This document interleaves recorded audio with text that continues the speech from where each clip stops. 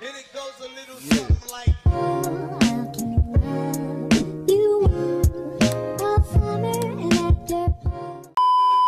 Hey guys, what's up? It's the Animal Sisters. I'm Brianna. I'm Ashley. And today I'm going to teach you how to get this Windows mouse on Mac, how to get the pointer, and how to get the selector. I got many requests for this, so let's do this. Okay guys, so the first step you need to do is you need to download this application called mouscape. I made a video of how to do this a few months ago, so it's called, if you go on my channel, do how to change your Mac cursor in 2020, and you need to watch around 50 seconds, and you can watch it all the way until I guess 148 would be pretty good.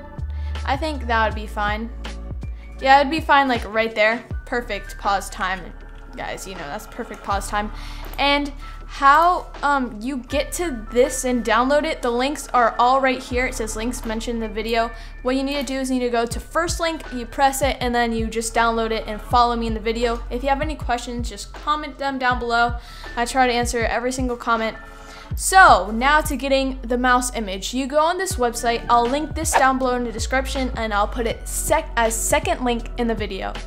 So what you do to get this Windows thing, you just search up Windows, Windows.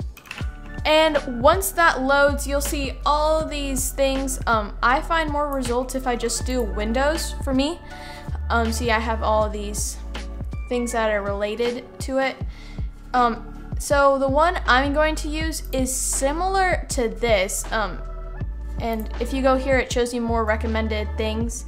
And then I finally, when I was finally clicking around here, I finally got to this. So if you search up Fluent Cursors, this will pop up. I'll link this one, like directly to this one, down below in the description.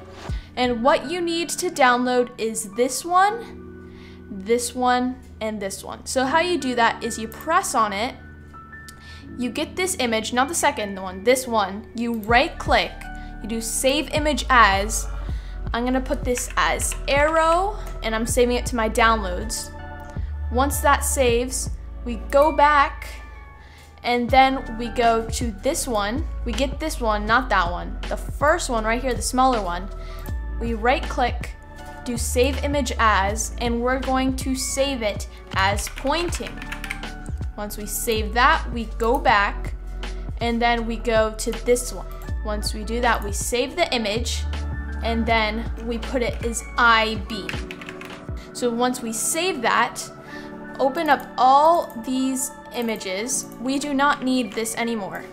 So as you can see, there's this like little, I don't know what this is, but a little like thing. This indicates where like the little hotspot is, or where to click or select your thing. You'll see what I'm talking about later. But how to get rid of it is you just zoom in real close, and you just do that. You just chop it off. You chop it off the mouse. And then once that's done, you just get out of it.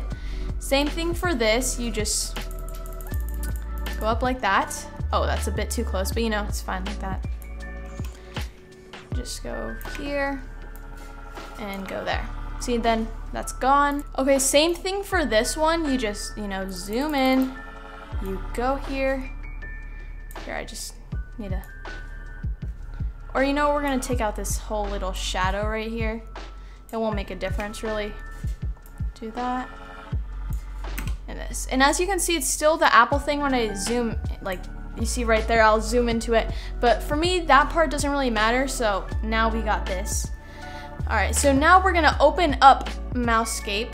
Let me just quit out of all these other things. So now you go to mouscape, you search it up like here. And then what you're gonna do, you're not gonna have any of this unless you've used mouscape before. What you're gonna do is you're gonna go to File, New Cape. You're gonna open that new cape by pressing, right-clicking, then pressing Edit.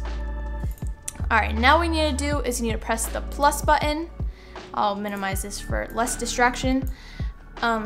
So once you go to here, you're gonna select it as arrow. Now we need to get our image from downloads, right here, and drag the arrow to 1x. For this image, 1x will work best, but sometimes if you get any other images, you might have to put it at 2x, but for me, this image is too small for 2x. And as you can see, there's this little red dot, and you want to put this little red dot right here so it is as accurate as possible, because if the red dot's up there, then it'll be impossible to click things. And for this image, if you didn't edit anything else on this image, the best hotspot you can get, I know not hotspot like your phone, but hotspot for the red dot is 19 and 16. As you can see, the red dot is right where the pointer is, and you need to keep it that way. Then we're gonna put the plus button, and you see it's another unknown. You go to type, then you go to unknown. This is where a lot of people mess up, and we're gonna put I-beam. Once you put I-beam, we're gonna get the thing we called I-beam. Now you know why I called it that, so we don't get confused. We put it there at 1x, and the hotspot you need to put is you need to put 24 and then 23.5. Once you've done that, you just press the plus button one more time, go to the unknown, then we are going to go to pointing. So once we look for that, there we go, we got it, and we put pointing. The hotspot for that is 1711. Once we put 1711, there you go, we set it up. We can name this if we want. I'll just put this as Windows pack. All right, it's perfect like that. We're gonna press X, then we're gonna press save. Now we can go back to the mouscape that I just minimized, and let me just select this real quick. If we select Windows pack, then we have the Windows pack. So I can delete the other one I used to have, and I don't need this anymore. So now if I try to highlight something, let me get something up here. Oh, there we go. Now here's like the little I-beam, I guess that's what it's called. Here's the little pointing, and that's basically how you do it. And hopefully this was helpful for you, and if you need more in depth about mouscape, just DM me on Discord. I'll link it down below in the description. I have a Discord server, and I need to tell you something, guys, that's really exciting.